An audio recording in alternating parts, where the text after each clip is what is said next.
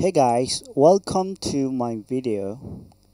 ဟုတ်ကဲ့အားလုံးပဲမင်္ဂလာပါခင်ဗျာအဲ့တော့မိတ်ဆွေကျွန်တော်တို့ပေါ့နော်ဒီကြံခဲ့တဲ့ video မှာဘာကို design ဆွဲခဲ့လဲဆိုတော့ post ကို design ဆွဲခဲ့ရနော် post ကိုပြီးသွားပြီပေါ့နော် post ကိုပြီးသွားတော့မိတ်ဆွေကျွန်တော်တို့အခုကျတော့ဘာလုပ်မလဲဆိုတော့ခေါင်းနေရတော့မလှအောင်နော်ဘယ်လိုပုံစံလဲမသိဘူးရှားနေစာသားနည်းနည်းနေလို့လေနော်အဲ့တော့ p-tag ကိုပဲပေးလိုက်မယ်ကွာနော်ဒီမှာနော်ခေါင်းနေကြတော့ခေါင်းနေလို့ရှိနေလို့ Okay အဲ့တော့မိတ်ဆွေကျွန်တော်တို့ဘာလုပ်မလဲဆိုတော့အခုကျတော့ဒီမိတ်ဆွေကျွန်တော်တို့ဒီ index page ကိုကျတော့ py ဆိုပါတော့နော် py ဆိုတော့ဒါ header ပေါ့နော် header ဒါ body ပိုင်းနေ content တွေပေါ့နော်မိတ်ဆွေကျွန်တော်တို့အခုကျတော့ဘာကိုအဆုံးသတ်မလဲဆိုတော့ footer ကိုလုပ်မယ်နော် footer လုပ်မယ်ဆိုတော့မိတ်ဆွေကျွန်တော်တို့တွားမယ်အခုကျတော့ဘာလဲဆိုတော့ latest post ကို py ဆိုတော့ဒါကို comment ပေးလို့ရရင်နော် latest post အဲ့တော့ဒီ hi ရအောင်မှာမိတ်ဆွေကျွန်တော်တို့ footer ကိုရေးမယ်နော် footer ကိုရေးမယ်ဒါကြီးကိုပြန်ဖြတ်လိုက်မယ် okay footer ကိုရေးမယ် footer ရေးမယ်ဆိုတော့ .foot ရ footer ဆိုတော့ပေးလိုက်မယ် okay လောလောဆယ် footer လို့မပေးခင်မှာမိတ်ဆွေကျွန်တော်တို့ထုံးစံတိုင်းမယ် comment တစ်ခုပေးမယ် foot ရ footer section ဆိုပြီးတော့ဘာလို့ဆိုတော့မှတ်လို့ရအောင်နော်နေရာလေးရေမှတ်မိအောင်အဲ့မှာ foot ရ sorry အသေးနဲ့ foot ရ footer ဆိုပြီးတော့မိတ်ဆွေကျွန်တော်တို့ div တစ်ခုပေးရနော် div တစ်ခုပေးရဘာလို့ဆိုဟိုဘက်မှာ css နဲ့တွားပြင်လို့ရအောင် class တစ်ခုပေးလိုက်တာနော်အဲ့တော့ဒီမှာကျတော့မိတ်ဆွေကျွန်တော်တို့ဒီ footer မှာကျတော့မိတ်ဆွေကျွန်တော်တို့ဗာလဲဆိုတော့ဥမာပြောချင်တာ about this page ရေးမယ်ရှိမယ်ပြီးတော့ contact info ရှိမယ်ပြီးတော့ follow me ရှိမယ်အမှ column 3ခုလိုချင်တယ်ဒီလိုပုံစံပဲcolumn 3ခုလောက်ရမှာပေါ့နော်အဲ့တော့မိတ်ဆွေကျွန်တော်တို့ column ခွဲမယ်ဆိုတော့ဘာလုပ်မလဲဆိုတော့ row လို့မယ်ပြီးတော့ column empty 4လေး3လေးစနစ်ပေါ့နော်အဲ့လိုပုံစံမယ်အဲ့တော့ဒီမှာဘာရေးမလဲဆိုတော့ဥမာ h6 နဲ့ပေါ့နော် h6 နဲ့ဘာလဲဆိုတော့ဥမာပြောချင်တာabout this page this website ဆိုတော့ကွာနော်ပြီးတော့မိတ်ဆွေကျွန်တော်တို့ lorem ဆိုပြီးတော့စာသားလေးတစ်ခုရေးမယ်ပြီးတော့ဟိုဘက်မှာတွား run ကြည့်လိုက်မယ်ဘယ်လိုပုံစံထွက်လာမလဲဆိုတော့ဒီလိုပုံစံထွက်လာပြီနော်ထွက်လာပြီဆိုတော့မိတ်ဆွေကျွန်တော်တို့ footer ကို css နဲ့တွားပြင်မယ်အဲ့တော့ဒီဘက်ကိုတွားဒီဘက်ကိုတွားပြီးတော့ဒီမှာ foot ရ footer section ဆိုပြီးတော့ဒီမှာလေဒီ css မှာလည်းမိတ်ဆွေကျွန်တော် comment တစ်ခုပေးလိုက်မယ်နော် comment အမှ footer ကို class နဲ့ပေးထားတော့မိတ်ဆွေကျွန်တော်တို့ဒီမှာ css မှာ dot နဲ့လာပြီးတော့ကျင်ညာရတယ်နော်အဲ့တော့ဒီမှာ background color နော် background color ကို black ပေးလိုက်မယ် header လို့ပဲ black ပေးလိုက်မယ် black color sorry ဒီမှာ black color ဖြစ်သွားပြီနော် black color ဒါမဲ့ထားနေသမှာအောင်နော် header ကျတော့ဒီမှာမိတ်ဆွေကျွန်တော်တို့ container float နဲ့ပေးထားရပါတော့ဒီ content ပိုင်းကိုပဲမိတ်ဆွေကျွန်တော်တို့ container ထဲမှာထည့်ရဒါပေမဲ့အဲ့လိုပုံစံပဲဒီ header လိုပဲမိတ်ဆွေကျွန်တော်တို့ဒီ footer ကိုလေfloat လုပ်ချင်တာဆိုတော့မိတ်ဆွေကျွန်တော်တို့ဒီဟိုထဲမှာမရေးတော့ပါနော်ဘာလဲဆိုတော့ container အသေးထဲမှာမရေးဘူးဘာမှပဲရေးမလဲဆိုတော့ဒီအပြင်မှာပဲရေးမယ်နော်အပြင်မှာရေးမယ်ဆိုတော့အပြင်က container ဒီမှာနော်အပြင်က row ဒါအပြင်က column ပေါ့နော်ဒီ column အောက်ကိုတွားလိုက်ဒီနားမှာပေါ့နော်ဒီနားမှာပဲဒါcontainer အထက်မှာရှိတဲ့ container ပေါ့နော်ဒါအပြင်က container ပဲတုံးမယ်မိတ်ဆွေကျွန်တော် footer အတွက်ပေါ့နော်အဲ့တော့ဒီမှာလာချလိုက်ပြီးတော့ဒီမှာလောက်လိုက်ဒီမှာတို့လားမိတ်ဆွေကျွန်တော်တို့ဒီမှာ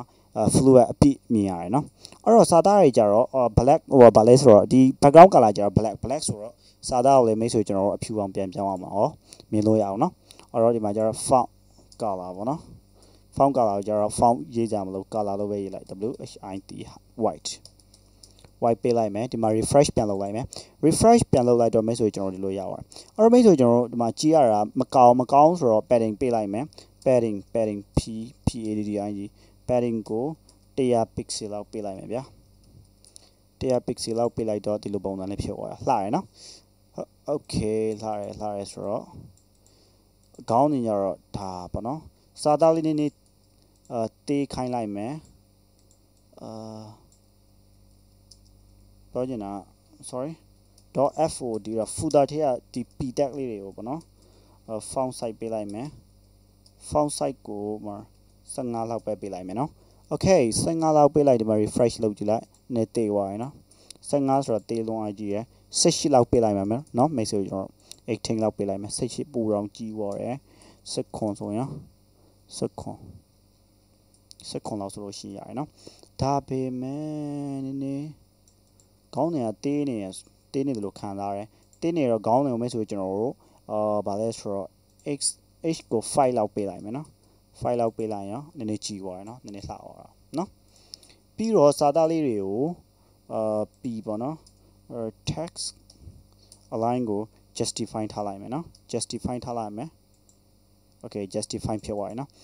about this website ရှိမယ်ပြီးတော့နောက်ထပ် column တစ်ခုယူလိုက်မယ်နောက် column ကိုလည်းဒီဒါကိုပဲမဲ့ဆိုကျွန်တော် copy ကူးလိုက်မယ် copy ကူးမယ်ဆိုတော့ဒါကြတော့ဗာလဲဆိုတော့ဒါအဲ့ footer မှာ make ကိုကြိုက်တယ်လို့ထည့်လို့ရတယ်ဒါတော့နော် contact info ဒါ contact info ဆိုတော့ make ကို contact လာလုပ်နိုင်မဲ့ information ပေါ့နော်ပြောချင်တာတော့ဒီမှာပဲ make ကျွန်တော်ဗာထည့်မလဲဆိုတော့ပြောချင်တာဗာလဲဆိုတော့phone ဆိုတော့နော် make ဆိုတော့ phone number ကဗာလဲဆိုတော့399403438913ဆိုတော့နော် phone number ရှိမယ်ပြီးတော့ဗာရှိအောင်မလဲဆိုတော့ email ရှိမယ် email လေးကိုဒါ email မှန်ထည့်ရမယ်လို့တော့မဟုတ်ဒါဥမာပေါ့နော်ဒါ email ပေါ့နော် email ပြီးတော့ဗာရှိမလဲဆိုတော့ ဖုန်းရဲ့ email ရတယ်ဒီတစ်ခုပဲထည့်လိုက်မယ်လောလောဆယ်ကြတော့နော်ဒါ contact info ရဲ့ပြီးတော့နောက်တစ်ခုပါရှိမလဲဆိုတော့DMB တစ်ခုနောက်တစ်ခုယူလိုက်မယ်အဲ့ဒါကြတော့ဗာလဲဆိုတော့ follow me on ဆိုပြီးယူလိုက်မယ် make sure follow me on နော် follow me on ဆိုပြီးပါရှိမလဲဆိုတော့ပြောချင်တာ follow me on make sure social သုံးထားတဲ့ဟာလေးကိုဒီအောက်မှာရေးထားလိုက်မယ်အဲ့ဒါကြောင့် make sure ကျွန်တော်ဘာလုပ်ရမလဲဆိုတော့icon လေးတောင်းရမယ်ဆိုတော့ဒီမှာပထမဆုံးဆိုတော့ Facebook ဆိုတော့ Facebook နော်ကျွန်တော်တိတ်ပြီးတော့အလုပ်မရဘူးဆိုတော့ make sure ကျွန်တော် file awesome မှာတွားလိုက်မယ် file awesome မှာတွားရှာလိုက်မယ်နော်ဒါကိုတွားပြီးတော့ file awesome ကိုတွား okay icon ကိုတွားပြီးတော့ icon နှိပ်လိုက်နည်းနည်းကြာတယ်နည်းနည်းစောင့်နော် or connection မကောင်းတာဖြစ်နိုင်တယ်Facebook လို့ Facebook လို့ရှာကြည့်လိုက် Facebook လို့ရှာလို့ရှိရင် make sure ဒီမှာပေါ်လာမယ်ကိုကြိုက်တဲ့ icon ရွေးလို့ရတယ်အဲ့ချိန်မှာနော်ဖေးရောက်သွားပြီ Facebook ပြန်ပြီးရှာလိုက်မယ်ပြောင်းနေဆိုတာနော်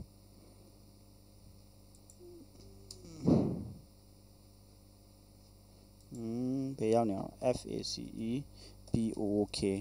Facebook အဆုံးပါပဲအဲ့တော့ဒီပုံစံကြိုက်လားကိုကြိုက်တဲ့ပုံစံလေးပေါ့နော်အဲ့တော့ကျွန်တော်ကတော့ဒီ square ပုံစံနဲ့ကြိုက်တယ်အဲ့တော့ square ပုံစံမိတ်ဆိုကျွန်တော်ရွေးလိုက်တယ်နေ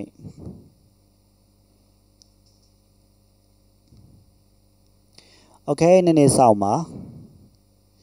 ကြာတယ် file awesome Facebook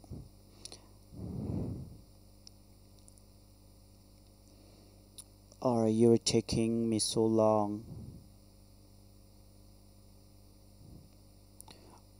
why this is happening like this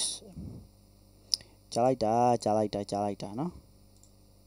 okay ဒီမှာရပါတယ်နော်ရပါတယ်ဆိုတော့ဒါကိုပဲ copy ကူလာ FAB တဲ့ကျွန်တော် FA နဲ့ရေးထားတယ်အဲ့တော့ဒီမှာဒီလိုရေးလိုက်နော် copy ချလိုက်လို့ရှိမှဆိုကျွန်တော်ဒီမှာ refresh လုပ်လိုက် okay ဒီမှာပေါ်လာတယ်နော်ဒီမှာတော့ Facebook ဆိုပြီးတော့ပေါ်လာနောက်တစ်ခုရေးလိုက်မယ် Facebook ရှိမယ်3ခုလောက်ဆိုတော့ FAB Facebook နောက်တစ်ခုကဘာလဲဆိုတော့Instagram ဆိုတော့INSTAGRAM Instagram ဆိုတော့ Instagram ရှိရယ် Instagram နောက်တစ်ခုကဘာလဲဆိုတော့ LINKEDဆိုတော့နော် LinkedIn နော်အဲ့ကြတော့မှားနေဟာနော်မှားနေရ FAFA LinkedIn dash ပါလာမသိဘူးမှားနေဆိုတော့ပြန်ရှာလိုက်မယ်ဒီမှာLINK LinkedIn ဆိုပြီးရှာလိုက်မယ်ရှာတော့ဘာကြာလာမလဲနည်းစောင့်မယ် okay ဒီမှာ square လေးနဲ့ယူလိုက်မယ်နှိပ်လိုက်မယ် nene sound jia mlo ti ka jor FAB FA LinkedIn de square mlo no LinkedIn ဒီလောက်ပဲเนาะ square မလို့တော့ဒါဖြတ်လိုက်လို့ရှိရင်ဒါ refresh ပြန်လုပ်လိုက်ဒီမှာ LinkedIn ပေါ်လာဒါမဲ့သူတို့ကြတော့နည်းနည်းပါပါဗာလဲဆိုတော့သူတို့ကတခုနဲ့တခုမခွာနေဘူးပေါ့နော်အဲ့နည်းနည်းခွာမယ်HTML နဲ့ပဲခေါ်လိုက်တော့မယ် HTML ခေါ်နေရဗာလဲဆိုတော့ဒါသိရမလား add and bsp ဆိုပြီးတော့ဒါလေးသုံးလို့ရှိရင်တော့ speed တစ်ခါဒီကွာသွားတယ်တလားဒါတစ်ခါအဲ့တော့ဘယ်နှခါလောက်ခေါ်မလဲဆိုတော့မိတ်ဆွေကျွန်တော် copy ကူးမယ်အဲ့ဒါကိုပဲတစ်ခါ3ခါလောက်ခွာကြည့်လိုက်ရအောင်နော်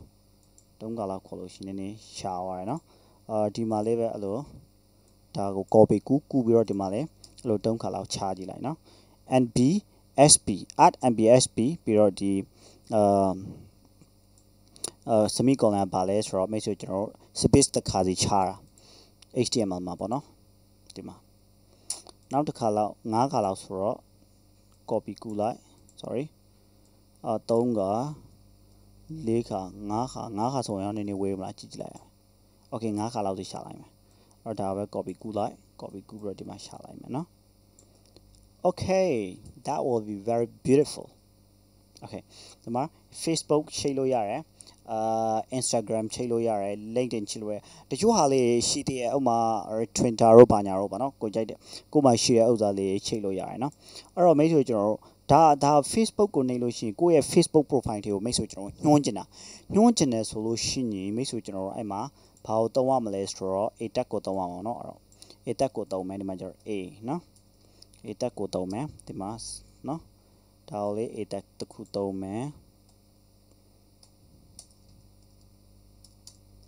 A tag ဒါလေး A tag တစ်ခုသုံးမယ်နော်အဲ့တော့ A tag သုံးရင်တော့ refresh လုပ်ကြည့်ပါ refresh လုပ်တော့ဒီမှာလင်းလာပြီသူ့နှိပ်လို့ရှိရင်အဲ့တော့မိတ်ဆွေကျွန်တော်တို့ဒီ Facebook icon နှိပ်လို့ရှိရင် Facebook page ကိုရအောင်မိတ်ဆွေကျွန်တော်ပြပေးမယ်နော်အဲ့တော့ပြပေးမယ်ဆိုတော့အဲ့ဒီ video file နည်းနည်း share သွားပြီဆိုတော့နောက် video file မှာပဲအဲ့ Facebook icon နှိပ်လို့ရှိရင် Facebook ကိုရောက်မယ်Instagram ကိုနှိပ်လို့ရှိရင် Instagram ကိုရောက်သွားမယ် LinkedIn ကိုနှိပ်လို့ရှိရင်ကိုယ့်ရဲ့ LinkedIn page ကိုယ့်ရဲ့profile ကိုရောက်တော့မယ်ပေါ့နော်အဲ့ဒါကျွန်တော်နောက် video တစ်ခုမှာပဲလုပ်တော့မယ်ဒါကြတော့နည်းနည်း share လာပြီဆိုတော့လေ okay see you bye bye